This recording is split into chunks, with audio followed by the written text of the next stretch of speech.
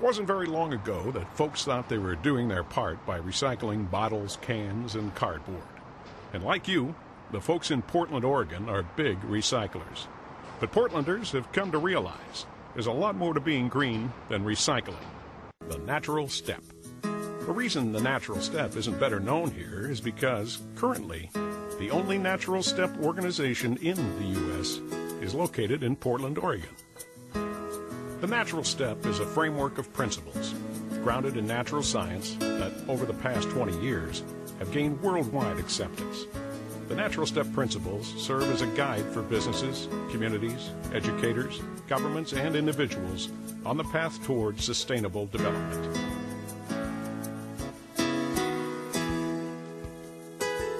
The first step of the natural step principles reminds us that in a sustainable society, nature is not subject to systematically increasing concentrations of substances extracted from the Earth's crust.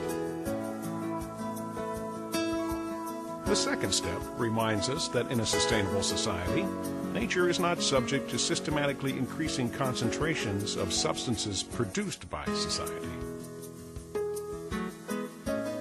The third step reminds us that in a sustainable society, nature is not subject to increasing degradation by physical means. And the fourth step reminds us that in a sustainable society, people are not subject to conditions that systematically undermine their capacity to meet their needs. The businesses we're going to visit next, a couture fashion designer and an organic winemaker, both apply the principles of the natural step to their operations.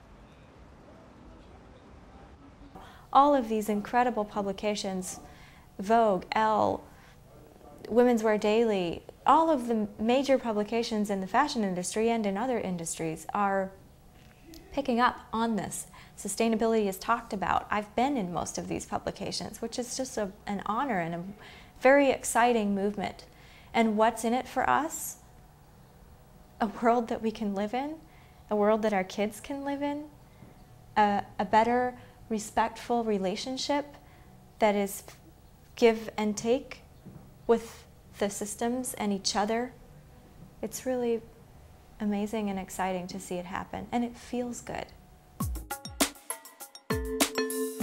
Anna Cohen is a young Portland fashion designer who trained in both New York and Italy. Anna is one of a number of Portland designers whose dream is to move the fashion industry towards sustainability by following the principles of the natural step. This is from Oaxaca, and these guys have had a lot of struggle recently, and I wanted to support the community there. The materials we use generally are soy blends, organic cotton, hemp, bamboo. We've been looking at seaweed lately. There are new developments happening all the time. Ingeo is a corn-based fiber. There are lots of choices out there as far as how we can kind of tap into many areas in sustainable fabrics. We'll move forward with a lightweight drapey knit. We've been looking at replacing it with the seaweed.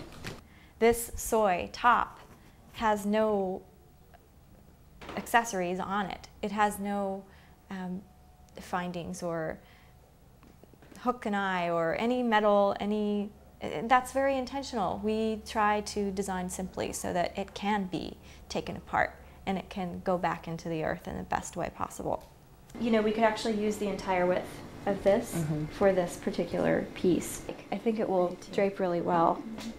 And is the thread hand spun? I know it's hand woven, but is the thread spun by hand or is it spun by mechanical? It's our responsibility as manufacturers and creators of these products to provide people with this on a competitive market level.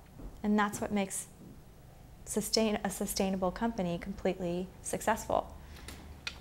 We wake people up and feel great about it, and they wake other people up, and at the same time we're providing product that's beautiful and competitive. It's a great cycle to be part of. I think that's part of the commitment to sustainability, is to slow down and start to be aware of the decisions that we're making and that we are voting with our dollar. It's, you make a statement every time you make a purchase. It's very important to be intentional with those statements. Most likely, if something is very inexpensive, it's probably been produced in a manner that is not sustainable, in a way that hurts the people that are working on the product. It's been a mass manufacturing situation. So when you can get organic cotton, get organic cotton. When you can get bamboo over other existing fabrics that are produced in ways that are not necessarily taking into consideration the environment. Everybody's loved this. We've had huge, good feedback from buyers. Remember, these aren't the actual buttons. They're a size bigger than this. We need to supply something beautiful, something inspiring and amazing and competitive in the market that we're selling, so that people can easily make a shift. It doesn't feel any different than any other choice they would make. It's just as amazing as the other product. It's as far as aesthetic and function. However, it's so much better because it's sustainable. It's got natural systems that are being respected and honored in the process. So how could you possibly choose that over this?